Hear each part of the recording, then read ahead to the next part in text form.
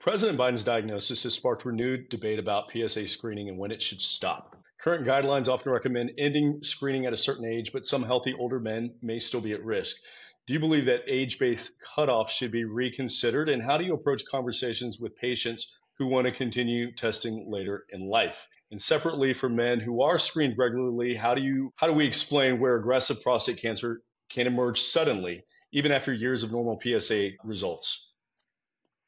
Yeah, a lot to unpack there and an incredibly important conversation. My brief thoughts on it. Age is but a number, and we should be considering prostate cancer screening in men who have a reasonable life expectancy. So there are 55-year-old men that I think it would be crazy to screen for prostate cancer.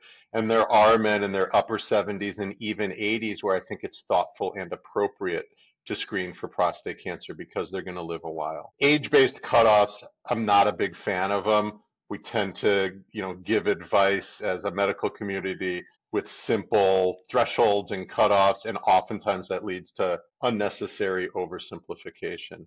The other thing you allude to is that there are some prostate cancers that no matter how aggressive your screening, they go from nothing to something, and it's hard to imagine that any level of screening are going to catch those.